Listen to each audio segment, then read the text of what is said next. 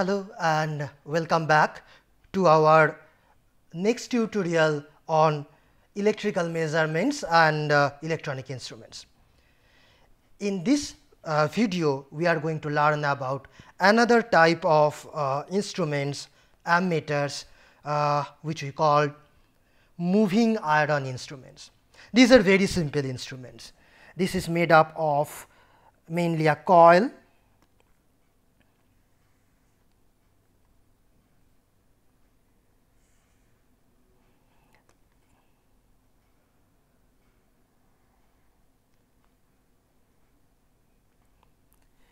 and this coil will have turns,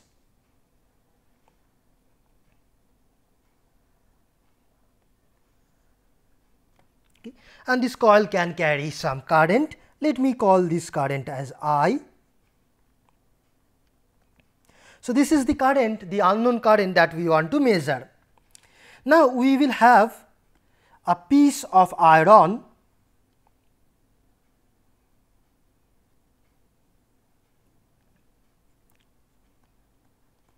in front of this coil.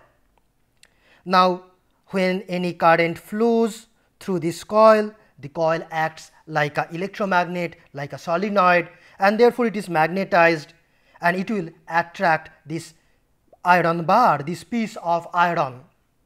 Okay. So, the iron, this piece of iron will try to move closer to this electromagnet or solenoid. Now, what I will do, I will attach this iron bar to some pivot, and so that this iron bar can rotate around this pivot, and I will attach a spring. The spring will try to hold this piece of iron at its normal position. It will not allow the iron piece to move towards this electromagnet. And then what I will do? I will connect a long pointer to this iron piece, so that when any current flows through this coil, this iron bar will get attracted towards the electromagnet, and the spring will try to hold it back in its original position, but due to attraction, iron bar will move towards this magnet by some amount, which will cause this pointer to also move towards the left according to my diagram. And I can have a scale with markings like this, so that these markings will indicate the value of the current. The higher the value of this current is, this iron bar will be attracted more towards this magnet, this electromagnet, and this pointer will move more towards the left. Therefore, by observing the position of this pointer along this scale, we can measure the amount of current. So, according to my diagram, here I may have higher current values towards the left, maybe 10 ampere here, maybe somewhere here 5 ampere, maybe 0 ampere here, etc. Okay, or maybe 0 ampere here, depending on, or I may erase part of the scale. Okay. So, this way we can measure this unknown current by observing the position of this pointer along this scale. This instrument is called an attraction type moving iron instrument.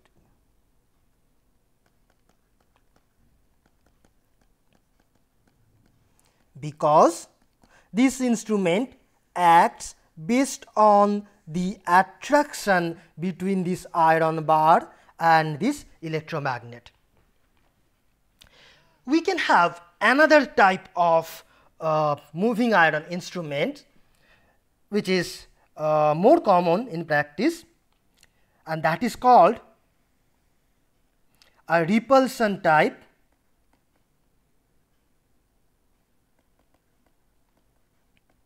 instrument.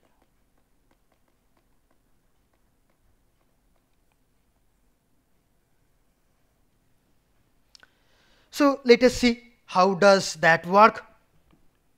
Once again, I will have a coil which will carry the current, unknown current. So let me draw the coil.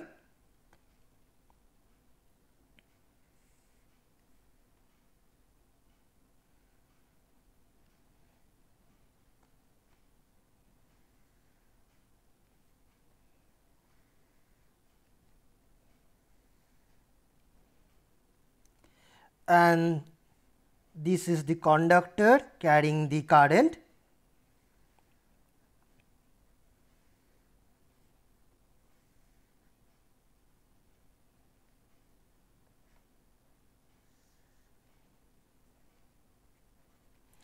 Let this current be I, the unknown current, and now I will have two pieces of iron bars instead of one. Okay. So let me draw them here. So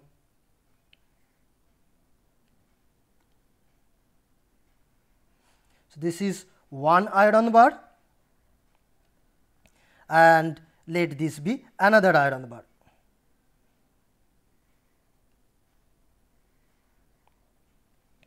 Both are irons.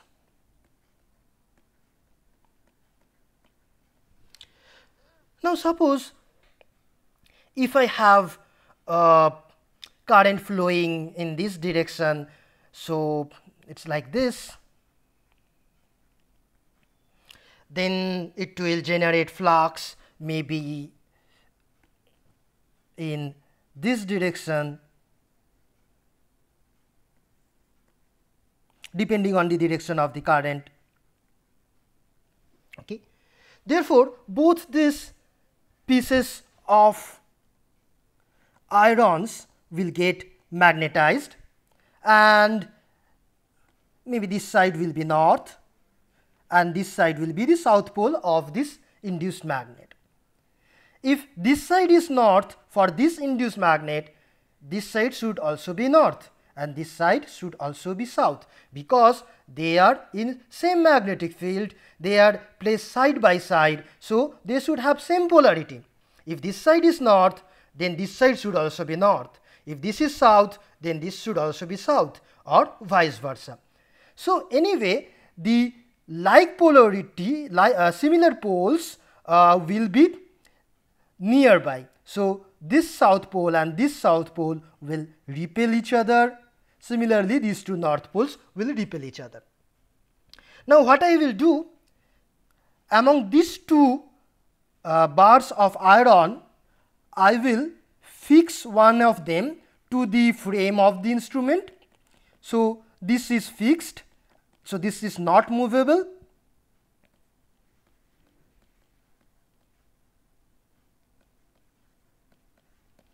And this one I can connect once again, say with a pivot. So then this iron bar can move up or down. I will connect a spring once again, so that the spring holds the this iron bar at some normal at a normal position when there is no current. But as soon as this current flows, this repulsion starts and the iron bar will move upwards. Okay. So now I can connect again a long pointer to this.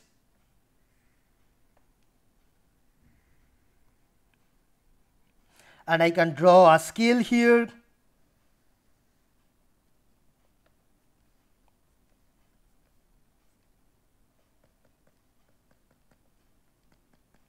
So as current flows, the pointer moves upwards, and if the current is more, this repulsion force will be more, and the pointer will move further up and indicating higher value of current. So now I can possibly mark say this position by 0 ampere, this position by say maybe 1 ampere, this position by I do not know, maybe some higher value, maybe 3 ampere, or so on. Okay, so we can mark these positions so that this pointer can indicate the value of the current. Okay, so this is called a repulsion type instrument. Now the next thing that we should do as usual is find out the expression of torque.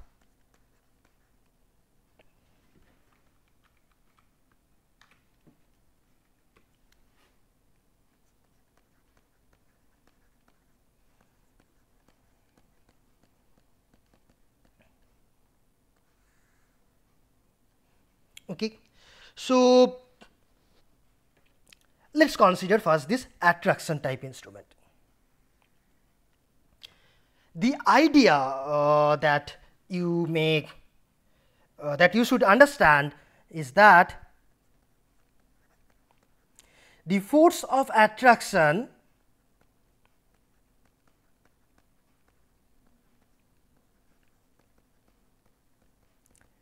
depends on two factors. It is proportional to two factors. First factor is how strong the the first factor is how strong this electromagnet is. So let me write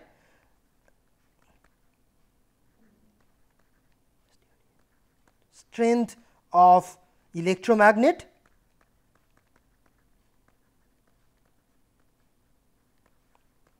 this is one factor, and another factor is the strength of magnetization of this iron bar.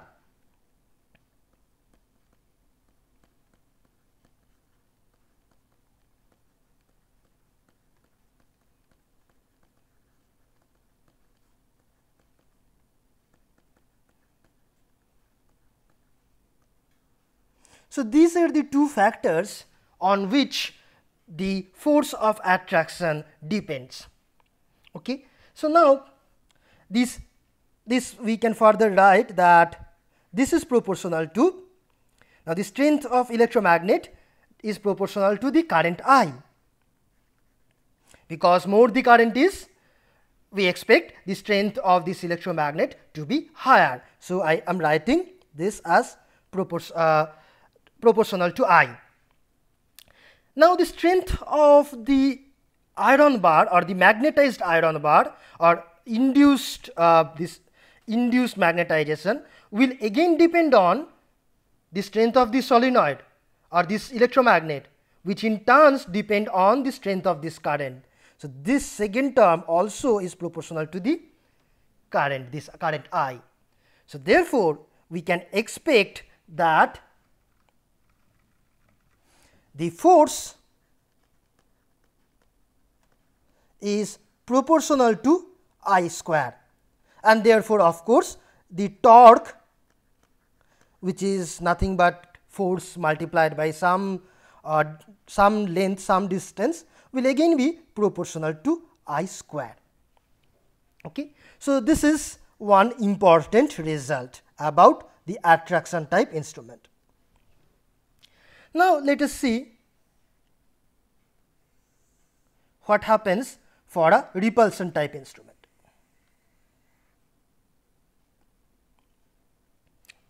So for a repulsion type instrument, once again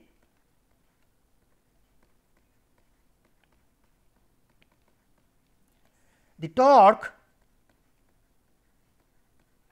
okay, or the deflecting torque will be proportional to the force of repulsion, this force,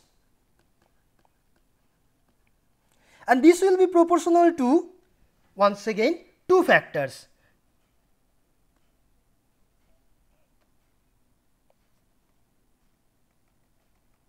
And the two factors are the strength of this magnet and the strength of this upper magnet. So let me write it as the strength of say lower magnet according to my diagram. This is not a magnet, I mean this is the strength of magnetization, strength of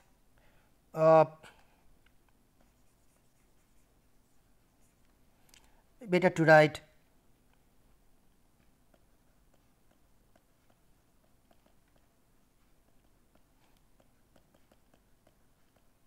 lower bar, I mean lower iron bar, this multiplied by the strength of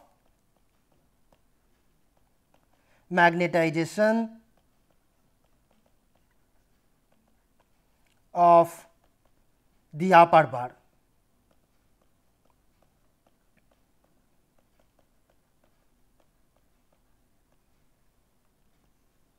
Now, this strength will depend on this current. More this current is, the flux lines will, the amount of flux density will be more. So, the magnetization will be more. So, this will therefore be proportional to I, and the second term once again is proportional to I. The strength of magnetization of each of this iron bar is proportional to the strength of this electromagnet or the current I. Okay. So, roughly, so therefore, once again the torque is proportional to I square. Okay. So, this is an important result about moving iron instruments, that the torque, deflecting torque is proportional to the square of the current. Now, let us consider the equilibrium condition. So, equilibrium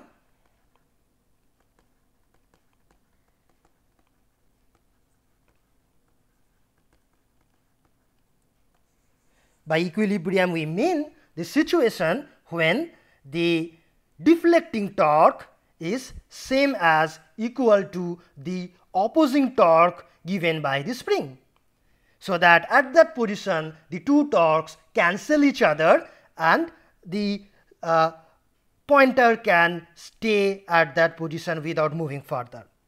So, at equilibrium we can write the deflecting torque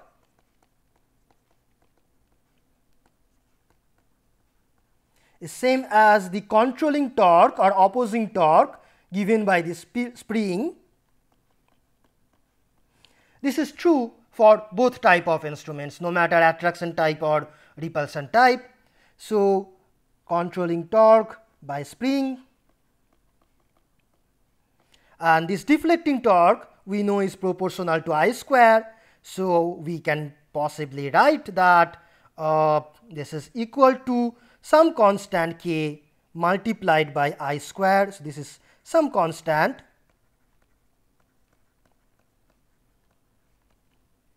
okay, and the right side will be equal to let me call it k1, let me call it this k1 and k2. So, this is spring constant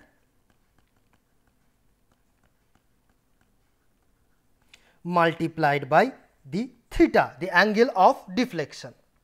So, this will imply theta is equal to k1 by k2 I square. So, this we can write as some constant k, k1 by k2 some constant times I square. So, we observe that the angle of deflection theta is proportional to I square. Therefore, on the scale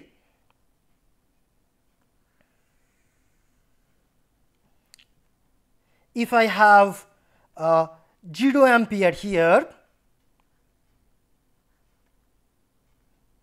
and if I call this as my 0 degree position or 0 degree angle, then say for 1 ampere current I get 5 degree deflection.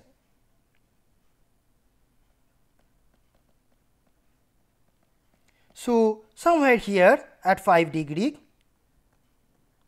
okay, or maybe this is more than 5 degree. So I will have 1 ampere. But now 2 ampere current will cause the pointer to move by an amount 5 degree multiplied by 2 square equal to 20 degree. So it will be somewhere here maybe.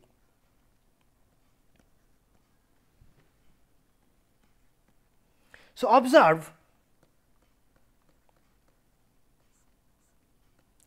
the scale is non-uniform,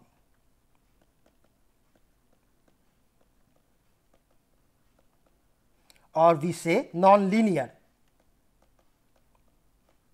Okay.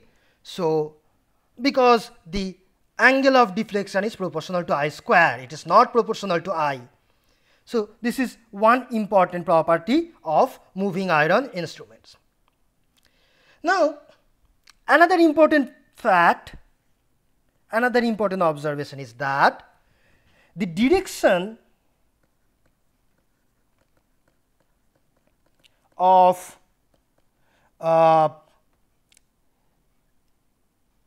pointer movement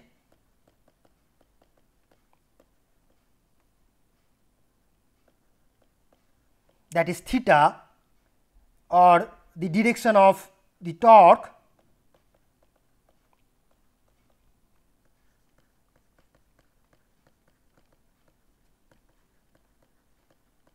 this does not depend on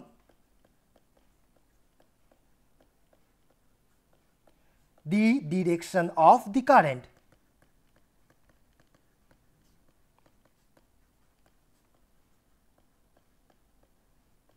Okay. So let's go back to our schematic diagram. Suppose if I reverse the direction of the current from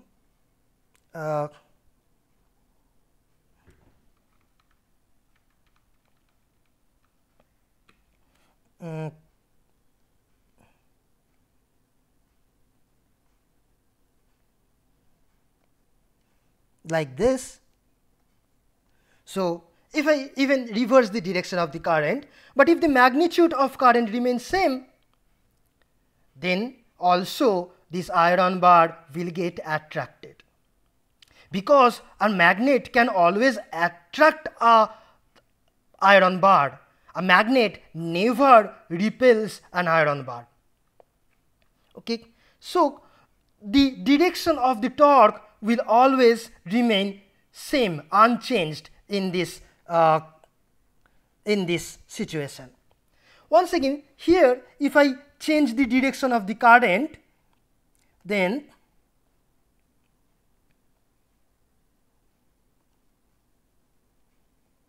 maybe all these currents will also be reversed, and so therefore these flux lines will also be reversed,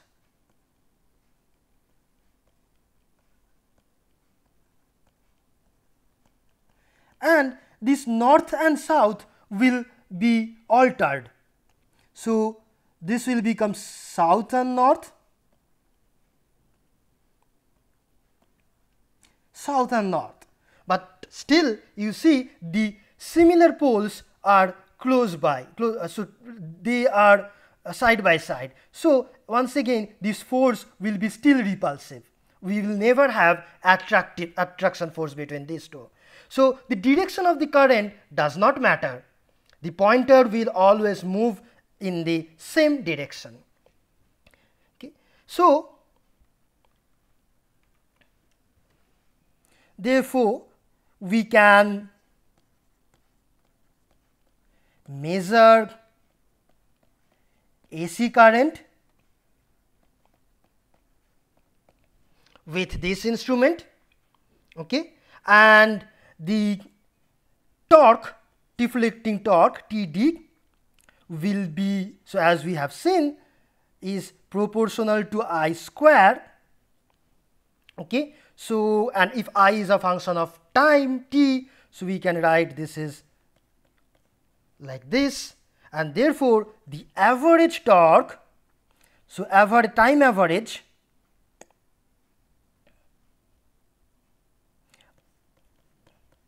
will be time average of this I square t. Now what is this I square, the time average of I square t? This is nothing but, by definition, it is the square of RMS value of the current. So I RMS square.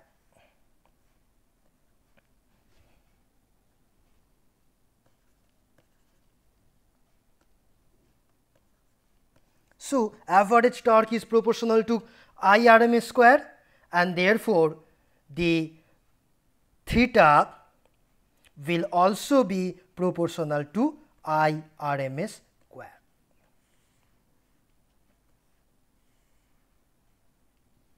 Okay. So that's it in this video. In our next video, we will demonstrate you, we will show you a real instrument, a real moving iron instrument, and we will talk in more detail about subtle aspects of the construction and different things of a real instrument in our next video. Thank you.